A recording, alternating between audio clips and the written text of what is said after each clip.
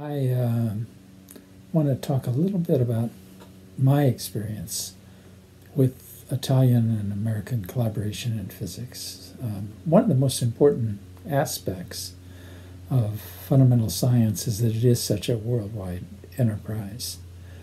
We collaborate between scientists from countries all over the world, and it's very common, and we don't even think about it.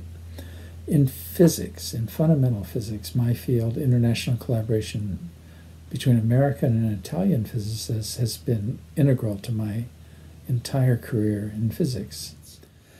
As a very young student, it was actually Enrico Fermi's little monologue on nuclear physics that profoundly influenced my research direction, where I went to do science. As an undergraduate student in Berkeley, the tremendous excitement was the discovery of the antiproton by Emilio Segre, a prominent Italian physicist in Berkeley. And throughout my professional career, I've had many Italian collaborators who have had profound impact on my work. I've spent 10 years doing research at the Gran Sasso Laboratory near L'Aquila in collaboration with physicists from many Italian universities. And my present research that led me to the Nobel Prize involves very close cooperation and collaboration with the Italian Virgo project near Pisa.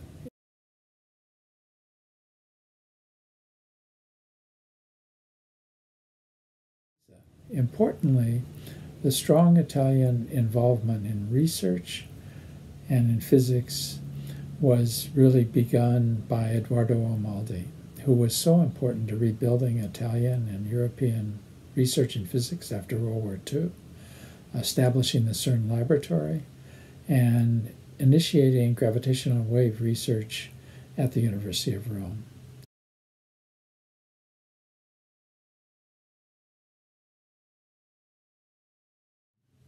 Finally, I should comment that I have an ongoing relationship with the Gran Sasso Scientific Institute, which involves innovative PhD granting program that's been built following the devastating earthquake in L'Aquila. Italian and American collaboration in physics has a long history and, more importantly, a very bright future.